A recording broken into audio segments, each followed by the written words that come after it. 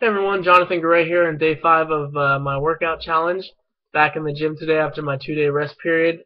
Feeling good, a lot less sore than I was all through last week, so excited about that because it makes things a lot easier and allows me to go harder.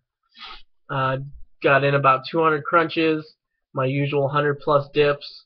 Got in a good chest workout and got the biceps going, and then ended off with a good 20 minutes of cardio, building it up slowly. Eventually, I'll be back up to like 30 to 45 minutes of cardio, hour and a half weightlifting. Also, excited to report that in these first 5 days, I've lost 3 pounds, and I'm well on my way to my goal.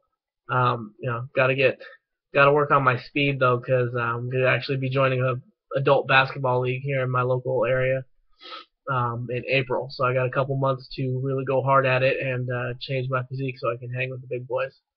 But yeah, so it's a pretty good day. Went to work, didn't eat too much, so I had a pretty low calorie day again. But I need to get more food in my stomach before I croak, and hope the allergies aren't built up too bad. Because if I sneeze tomorrow, my stomach might explode from all those crunches. Anyways, thanks for tuning in. You guys are really awesome for keeping up with me and keeping me going. I appreciate the help and the inspiration to keep watching.